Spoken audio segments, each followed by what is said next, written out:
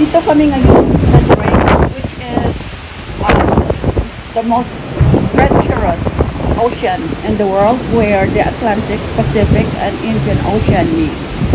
Kaya ganito kalaki ang alon at saka humina ang barko. Mga 10 knots na lang daw per hour. Ang laki ng swell. Mga 6 meters daw ang taas. Nanginginig na ako, guys. I'll put my cold gear on and talk to you later. Ayan, guys, si Mrs. Binja nagsusuot na ng panlamig niya. Kung todo balot yan. Yan, oh. Sumisipol ang hangin. Oh, wow. Wow.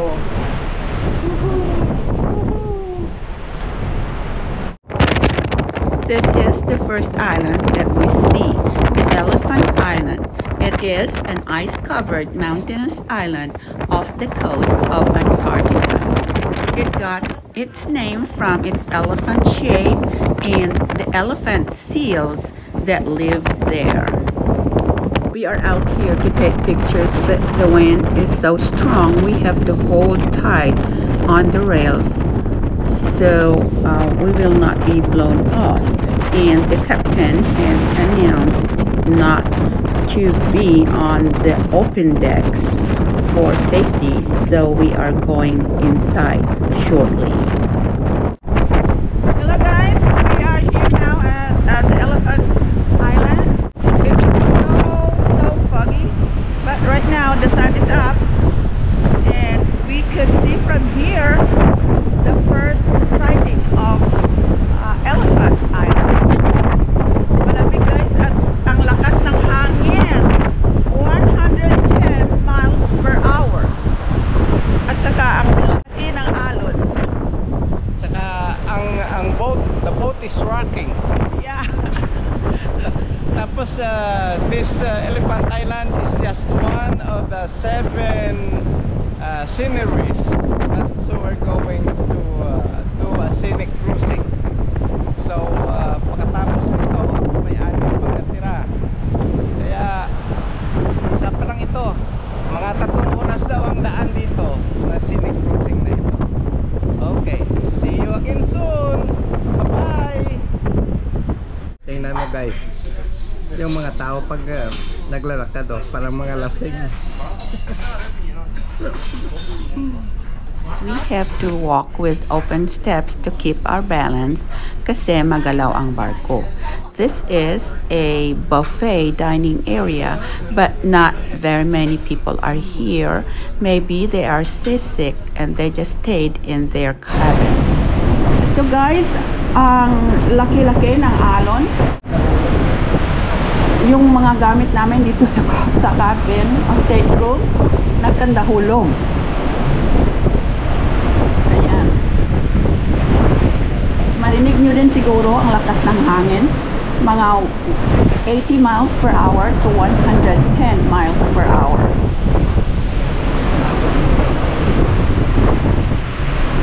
Kaya talaga experience of a lifetime ito.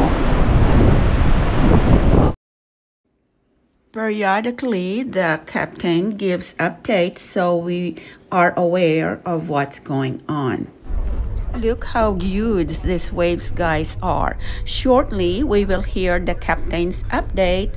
Please don't go away. It is interesting and very important. I know it's been a long 18 hours and not a lot of sleep for many of you. So I'll carry on with this update. As I say, it is reasonably important. And then I won't update you again. That won't be necessary until just before noon tomorrow, so that you can sleep in.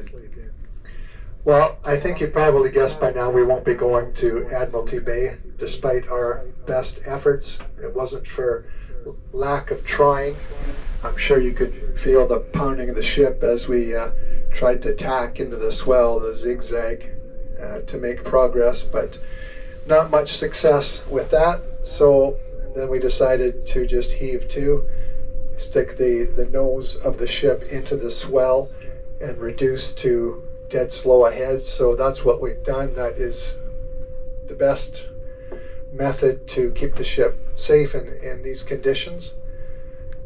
and everybody on board the most comfortable ride.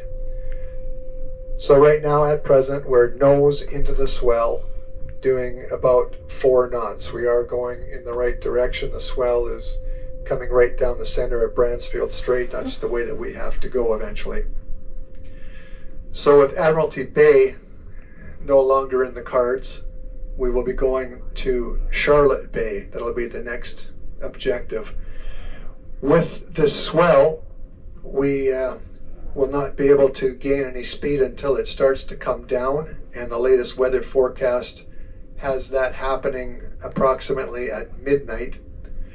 If that forecast were to hold true, it is unlikely that we would be able to make Charlotte Bay until late tomorrow afternoon, and there is a possibility we would not be able to make Charlotte Bay at all tomorrow. But I will come back at 12 o'clock or just before 12 o'clock noon to give you an update on that. As soon as the seas go down, then we build up our speed accordingly. So it's virtually impossible for me to say exactly what time we will be there. But certainly the possibility exists that we may not be able to get there tomorrow. But we will do the best that we can throughout the night. The main objective, of course, is to keep the ship safe and to keep everyone on board comfortable.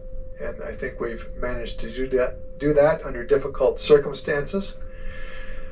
And now we just have to be patient. So now that I've told you all this, again, I won't need to bother you in the cabins with a further update until tomorrow, just before noon, so you can all sleep in. And at that time, I can be a lot more accurate with when we can expect to arrive in Charlotte Bay. So that is the situation. You're up to date, and I will talk to you again tomorrow morning. Please continue to use caution when moving throughout the ship. Make use of the many handrails provided, and do watch your footing at all times. And as always, since 18 hours ago, also please use caution when opening any doors leading out onto the open decks. We will continue to have strong wind overnight and into the early morning. Thank you for your attention. We are now going into the Bransfield Strait of North Antarctic Peninsula, and the weather here is so unpredictable with strong winds and rough seas. So guys, we will be missing one scenery. Bumagal ang takbo ng ship because it's still big waves over there. Parang hindi na nga nagmo-move, oh. Sabi ng kapitan, 4 knots na lang ito. Kaya laki ng ibinagal ng ship. Kaya we will be missing the place.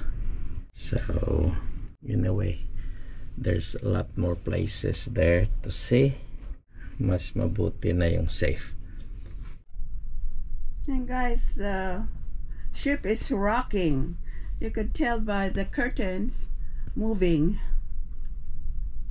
At saka ang kumakalabog na ano natin doon. Saka yung yung mga malita natin doon, baka tumba na yun. Tumba na. Ang swell kanina ng dagat, yung wave, halos abot sa 6th floor, 6th deck ng barko. Kaya ang laki-laki talaga ng mga alon. Tingnan niyo ang position ni Mrs. Bidya. Tatakot yan na mouth balance at dalawa pang kapit, tapos naka-spread pang naka-spread pang paa at malakas ang alon. Kaya kasi dito kami sa 12th floor ng 12th deck. Kaya parang 12 stories itong aming cabin. Kaya ayan, tingnan niyo siya, takot at balance. Hanggang dito abot ang spray. Saan? Dito sa 12th deck. Oh, yan spray ng spray ng tubig yan, yan. Yan. Tapos Sabi niya nung pagbukas ko kanina ng pinto, nagwiwising ang ano doon, ang hangin doon sa kabila ng stateroom. Parang umuusok guys, but that is water spray or mist. Please continue to follow us guys, and we are hoping that the sea will be more calm soon, so we will be able to share with you the Antarctic glaciers and icebergs. Bye for now guys. We'll see you later, and we all be safe.